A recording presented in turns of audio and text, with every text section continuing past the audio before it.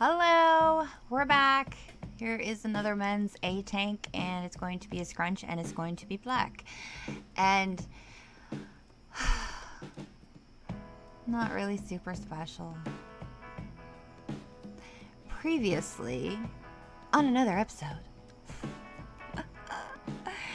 I had done a spider style shirt in actual purple that I specifically bought for that, and yellow for one of our gamer friends. It was going to be his birthday, and a mutual friend of ours was paying for it. And yeah, this shirt is actually for his wife, and she knew about it, but she didn't know about it. But we had asked her, you know, what kind of shirt she would be interested in, and she says, well, do you have any tank tops? And I'm like, well, no, but I can get some. And she goes, okay, just black in that like scrunchy style. I was like, okay. Feels really boring though. She might get something else. I don't know yet. This video will probably be out before I send their stuff out, because I have other videos that need to come out first.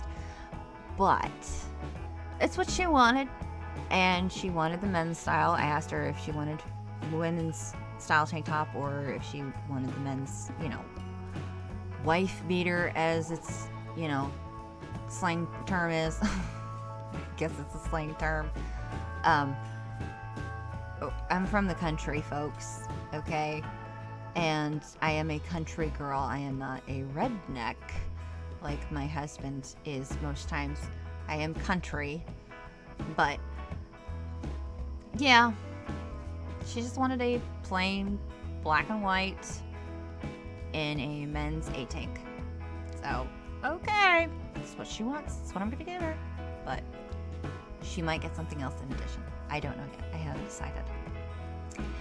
But in the meantime, our gamer community is actually pretty nice. Yes, there are people we have problems with, and yes, we have discontinued conversations and communication with many folk over the years. But that's the cool thing about the gaming community. If you can just like disconnect, and you don't have to worry about it. Like seeing other people in real life, you can't. It's a little trickier. just a little trickier. So, yeah. Here we are. It is rinsed out after sitting for 48 hours batching.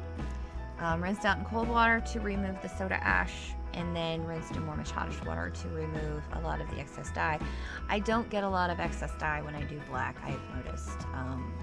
The reds, you get color forever, but the black you really don't. And this turned out really cool. I mean, honestly, kind of reminds me of stormy nights, you know, like that lightning flashing behind really dark clouds. Or it just might be me, I don't know. Either way, it looks cool. So I'm hoping she likes it. I'm sure she will let me know if she doesn't. And if she doesn't, that's perfectly fine too. You know, everybody's allowed to have their own opinions, but I'm sure she'll like it.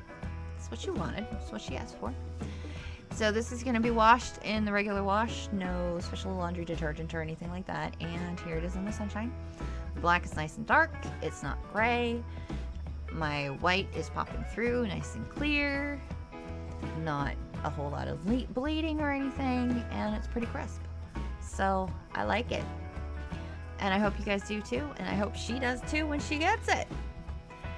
In the meantime, if you like what you see, feel free to like, share, subscribe, follow, hit that bell for notifications on future videos if you want, or don't. It's up to you. I don't care. If you want to just come and hang out, I'm fine with that too. But either way, I thank you for your support, and I hope to see you again, and we'll see you later. Bye!